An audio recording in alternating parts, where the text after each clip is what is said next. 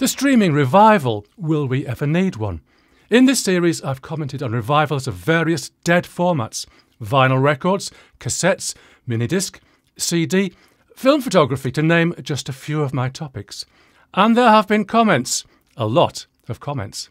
The thing is, if there's a comment that disagrees with my opinion in the video, and that comment is so insightful that it changes my mind, I'll be happy to do that. It's the definition of an idiot who doesn't change his mind when external facts change. The thing is, though, I haven't changed my mind on anything that I've said across nearly 20 videos in this series. Yes, I'm stubborn, but it's only my opinion, which is no more valid than anyone else's. No need to get het up over an old guy's ramblings on YouTube. But there's one theme that has come up again and again in the comments. It doesn't actually contradict anything I've said, but it does add perspective. And that is the difference between streaming services and physical media. And this applies to vinyl, cassette, CD, DVD and Blu-ray, or any other tangible physical medium that you can actually own. On streaming services, audio and video, you own nothing, and you will, supposedly, be happy. Let me concentrate on audio for a moment. I subscribe to Spotify, and I'm sure I'd be equally happy with Apple Music. Both services offer more music than I could probably listen to in a lifetime. Granted, not everything is there, and I find the classical music experience on Spotify not the best. But then, I actually do go to concerts, so I would say that, wouldn't I? Regarding audio quality, there are some streaming services that offer audio in WAV format, so there's no reason it should be any less good than what the mastering engineer heard in his or her studio. I'm not a fan of lossy formats, and I predict they will disappear at some point in the future as bandwidth and download speeds increase. So yes, I'll agree that CD is superior to lossy streaming, even though CD is only 16-bit. Pack those bits correctly and you have audio as good as anyone could want. Now, there's something audiophiles might want to comment on. Go ahead, you won't change my mind on that. I digressed a little bit there, but my point is that criticism of streaming on grounds of audio quality might be valid now, but it won't be relevant in the future. OK, the rhinoceros in the room. You'll own nothing and be happy. Google says this phrase was invented by Michael Walsh, and it has certainly gained a lot of traction. What it means is that in the olden days, we would buy stuff and use it until it wore out, or if there was a better model available to trade up to. But now we rent stuff. Software as a service is an example where you pay for your Pro Tools or Photoshop monthly. Stop paying and you can't use it anymore. Or you make a down payment on a car, then pay monthly for 3 years, then you take it back to the dealer. You've made all your payments, you've driven the car to your heart's content within the mileage limitations, and now you own nothing. Are you happy? Of course, you'll just go through the cycle again, you useful idiot. Back to audio, and that rhinoceros I was talking about.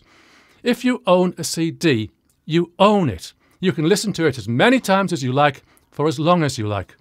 Your loved ones can play it at your funeral, and of course, you'll have bequeathed it to a select member of your nearest and dearest. Let's say it's a classic CD. I'll say Brothers in Arms by Dire Straits from the 1980s. Whether or not you like this music, it was definitely a major success in its time. And it was commonly used to test out PA systems. The audio quality was so good. Well, of course you can listen to this music on your favourite streaming service today. But what when there's some legal dispute about who owns what copyright to what line of lyrics? The streaming service doesn't want to get into trouble, so they pull it. You can't listen to your favourite album anymore. Go search for albums removed from Spotify if you want to learn more about this. Or the artist or label might decide to remove an album, sometimes with an understandable reason. But whatever the cause, whatever the reason, the CD owner can listen to their music forever. The streamer has lost it down a virtual drain. One more point which applies to my example CD, Brothers in Arms. I made some course material for Audio Masterclass where I wanted to compare modern mastering with old school pre-loudness war mastering. Brothers in Arms came to mind. But I needed a genuine 1980s copy to be sure I was getting the correct era of mastering. Can you hear genuine initial release mastering on your streaming service? Not particularly. In fact, they make a big deal of remastered versions, whether it's for the better or not. So, if there's an album you like and you listen to it on streaming, next time you listen, it might have been remastered and you might not like it quite so much. So, that's the rhinoceros. Now for the hippopotamus. I'm saving the elephant for a future video where I actually do change my mind on something. Many commenters have made the point that I've just made here, that if you own something, you own it forever or until it wears out. With streaming, what you can listen to today, you might not be able to listen to tomorrow. But the way this thought is often phrased is, I prefer CD because I own it and it's a great format. I prefer vinyl because I own it and it's a great format. I prefer minidisc, etc.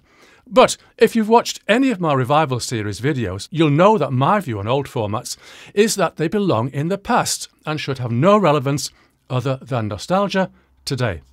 And yes, I will accept that vinyl cover art is sadly missed.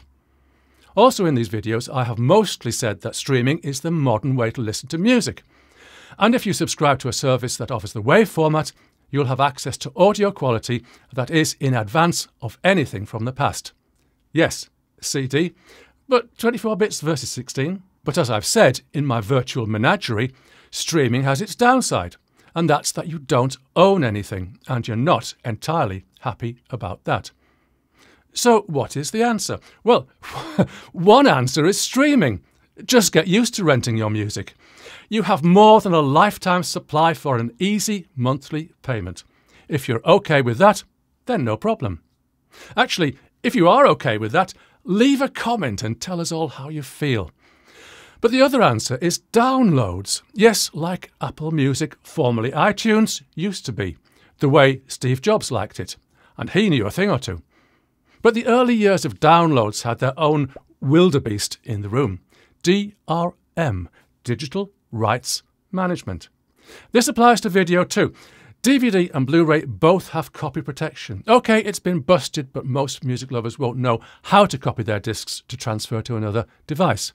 And digital rights management can withdraw your permission to play your music at any time. At any time. So you think you own something, but you don't. So, like I said a moment ago, what is the answer? The answer is that formats are irrelevant. Modern digital audio is as perfect as anyone, even an audiophile, needs it to be. Digital video of Blu-ray quality is as good as being in the cinema, and my television has better blacks. And how should these best quality audio and video materials be given physical form? Bits, digital ones and zeros. And it doesn't matter how you store them. Disk, hard disk, SD card, scribble on a scroll of parchment if you have the means to play them back. Listen and watch on your TV, phone, tablet, smartwatch, any other device that might be invented in the 21st century. If you own the bits, you can store them, copy them and play them to your heart's content. And let me stress that all of this must be DRM free. At last, you own something. You own those bits and you can do with them as you please. Formats are irrelevant. And there need be no streaming revival. OK, there are a lot of details I could fill in here, but I'll leave it to you in the comments. What have I missed out? What facts have I got wrong? Should I be cancelled for my opinions? Over to you.